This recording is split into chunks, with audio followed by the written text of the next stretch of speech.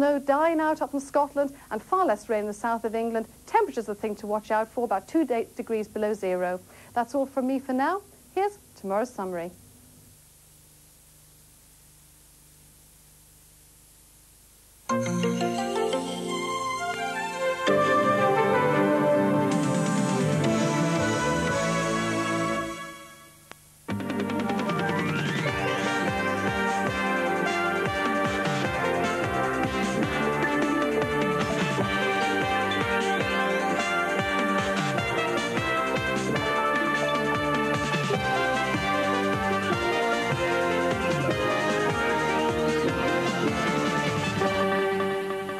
A woman escaped serious injury as the bombers returned to North Wales.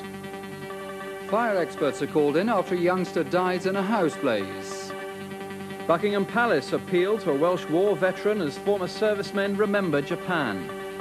The celebrations and post-mortems of Pontypridd the day after the night before.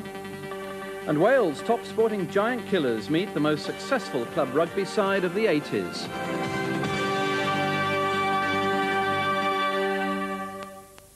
Hello, good evening. A young woman shop assistant is counting herself lucky to be alive tonight after opening an explosive package